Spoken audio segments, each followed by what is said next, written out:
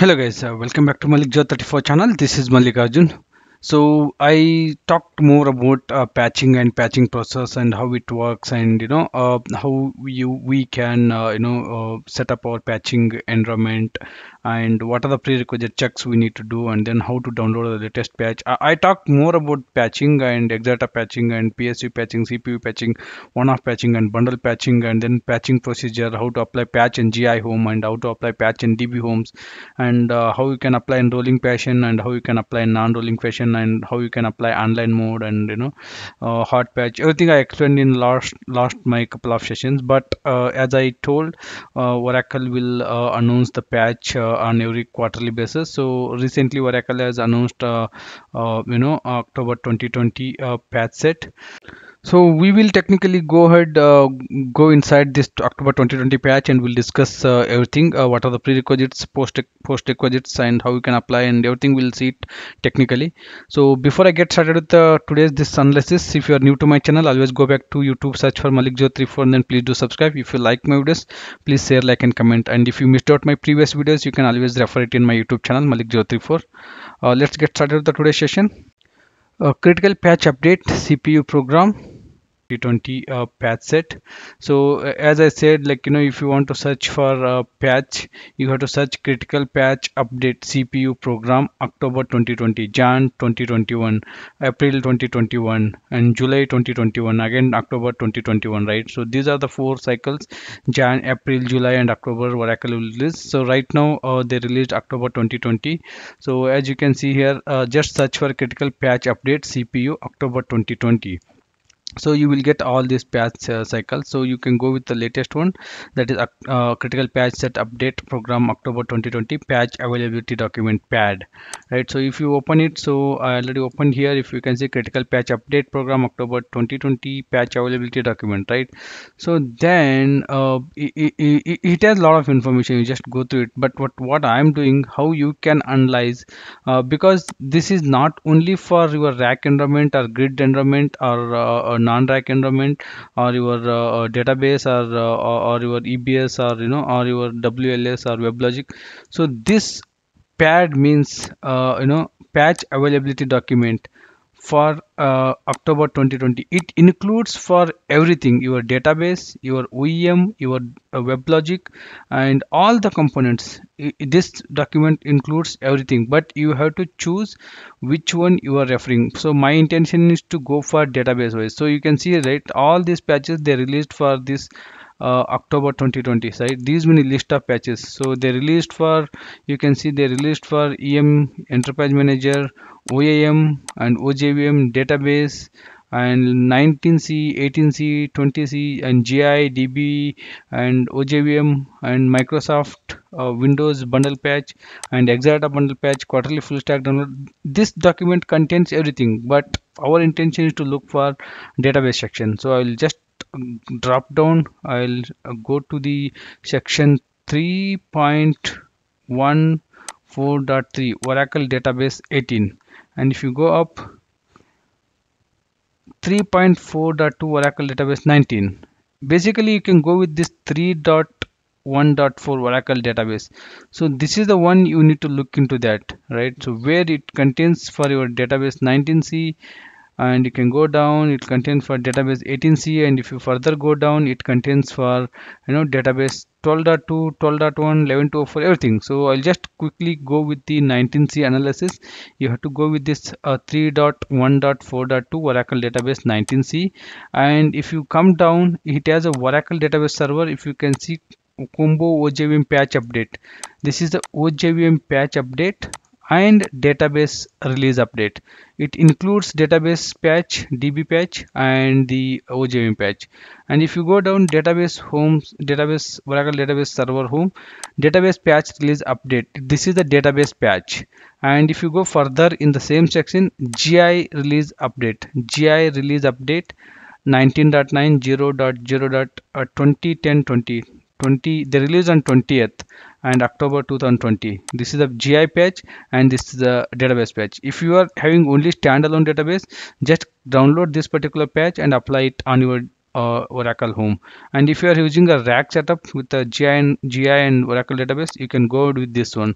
This is GI and this is database. If you can see, the patch number is 31771877.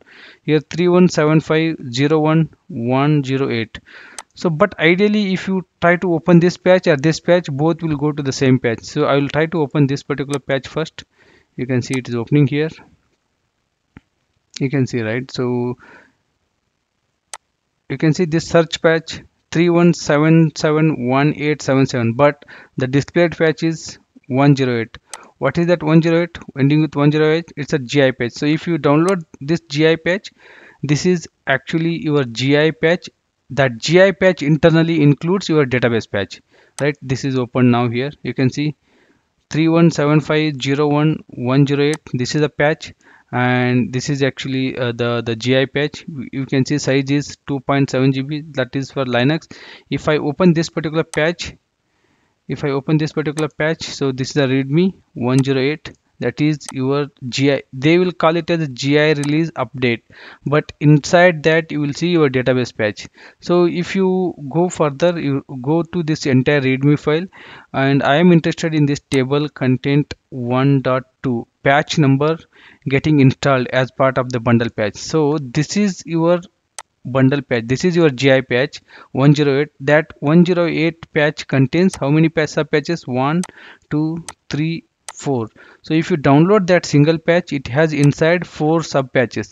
And if you closely look into this particular patch ending with 966, that is only on grid home. You have to apply only on grid home. If you check this particular patch ending with 437, that is only on grid home. And if you check this particular patch 784, it is OCW patch, and this is both for DB home and grid home. And you can see that what is that patch talks about. This particular patch, as I said, 966, it's a Tomcat release. And if you see this particular patch 437, that is ACFS release. So this Tomcat and ACFS are applicable only for your grid home. And if you see this particular patch 784, this is OCW patch. OCW patch both for grid and DB home. And if you see this particular 8 ending with 877, that is a database release update. This is actually your database patch, right? So this patch only DB home for non-rack. If you are using a standalone database, it is applied only on your DB home. And this a single patch is enough for standalone database. These other 3 you can ignore it. And if you are using a rack, so this particular patch should be applied on your both grid home and DB home. If you can see, both DB home and grid home for rack environment, right? By this time, if you are having a standalone database, you will be clear that you can apply only this patch and ignore these 3. And if you are having a rack setup, and you can see this is for both DB home and GI home, and this also for both DB home and GI home, and this is for GI home, and this is for GI home. Ideally, if you talk about the rack, for the GI home you have to apply all these 4, and for the DB home you have to apply only these 2. This is for rack. And in case of non-rack, for the standalone, only this single patch you can apply on DB home. And grid home doesn't matter there, because grid home will not come into picture in the standalone database, right? So this is how you need to analyze your patching and the readme document. And again, this, if you go through this readme document, patch information and patch installation, deinstallation, and known issue references, so it will be having everything. And I hope this is clear for the patching, what are the sub patches, how it works, and what all patches you need to apply, right? And then I'll quickly go inside patch installation and deinstallation. So in the patch installation, I'm interested in only 3 things. One is OPatch. As I always inform you guys, try to use the latest version, latest OPatch. Whatever the latest OPatch, you try to install it on your GI home and DB home before you proceed with the patching. That's the first thing. And the second thing is, you have to make sure that OPatch LS inventory is working fine. You make sure that your current Oracle home and grid home has a proper LS inventory setup. And if you are not able to get your OPatch LS patches or LS inventory details, if you are corrupted with your inventory or patches, first you have to fix it before you proceed with the patch apply. And the third thing is, you can download it and place properly and give the proper permission, and do your conflict checks and the system space check. As I already explained, conflict check against all your database patches. See, as you can see here, uh, you can do with the directly to the directory. This is your patch ending with 108, and if you do directly with the patch dir, and it will do the conflict for all the sub patches, or else you can pass with the patch dir and you can pass all the sub patches. So you can do the conflict check for your gi home. And for the database home, you no need to do it for all these four. You need to do it only two patches. As I said, like these are the four patches, and you have to do the conflict check for all these four in case of gi home, and in case of database home you have to do it only for these two patches ending with 77 and 84. If I can show you ending with 77 and 84, these are the two they are doing it for Oracle home, and these are the four they are doing it for all four sub patches for your gi home. And the system space check is instead of this config check, and you can just use this keyword check system space, right? You can use this phase here, and you can do the same system space check for all these four patches for gi home, and for these two patches for db home. So once your config check and system space check are passed, you can either go with the OPatch auto, or you can manually apply, right? I already covered that manually apply how it works. You need to use OPatch and apply, and you need to pass your Oracle home, and you need to pass your patch directory. Okay, so if you are clear with this the patch config check and the system space check, and I'll quickly go into this 1.2.2 section, the conflict resolution. And you can use this OPatch auto apply, and you can give this the patch location. In case of gi home, you have to run it for all the this entire gi home, the gi patch 108, and with the hyphen analyze. So that is for your apply. And for the rollback also, you can give that same particular the patch directory, and if analyze, if you pass this keyword, this is very very important. If you do this analyze, it will do the conflict check and one-off conflict check against your entire Oracle home as well as your DB homes. The OPatch auto is a very very it has a very brilliant tool, because it will do conflict analysis check for your gi home, as well as it will do conflict analysis check for your DB home.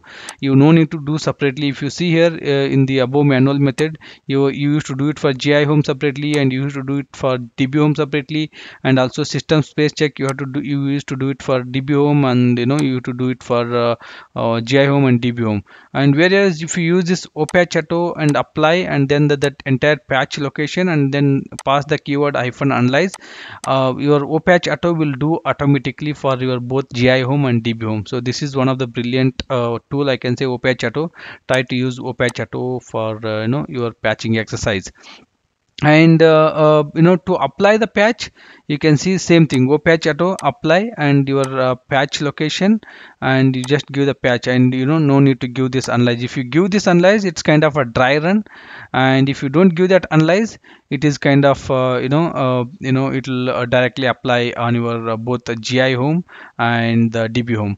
And if you don't want to apply on the DB homes, you just need to patch OPatch auto and the patch location and hyphen OH. You need to give that gi home.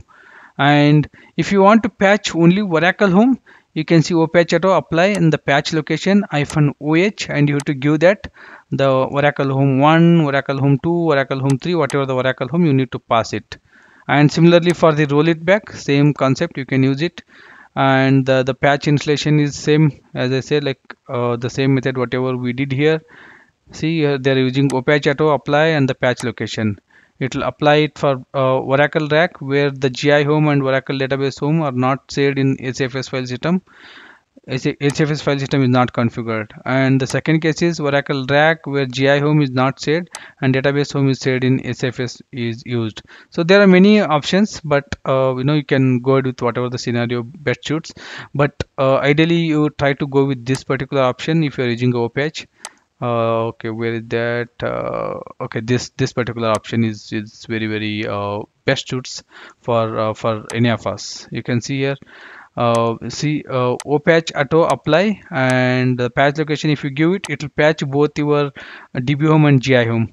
So if you want to patch only GI home, OPatch auto apply and the patch location and hyphen Oracle home, that is your GI home.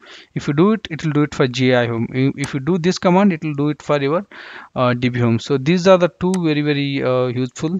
You can use these two method for your patching exercise, right? So and rest other things are like roll it back and how it works and what are the post installation steps. So once you apply the PSU patch on your Oracle home, and the next step is you need to run the data patch, that is connect to database and start your database, or if you already started, no need to do it, and go back to your Oracle home OPatch and run this data patch hyphen verbose, right? So that is, this is for your standalone DB, and for multi-tenant or PDB you can see alter pluggable database all open.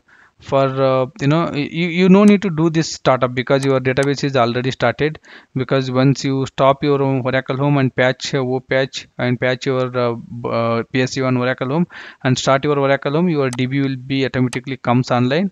In case of rack or in case of standalone, you need to start it, and once your DB are all started, you need to make sure that alter pluggable database all open, your all PDB should be open before running your data patch, and go to your data patch, go to Oracle home OPatch and run the data patch hyphen verbose.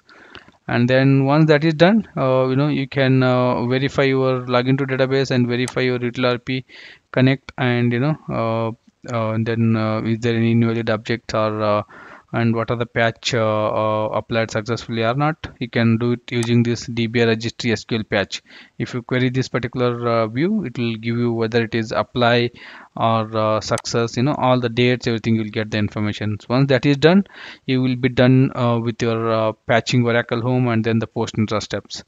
So that's it for the today's session. It has more information. If you go to this readme, you will understand. So that's it about for the Oracle critical patch update for October. Thank you guys.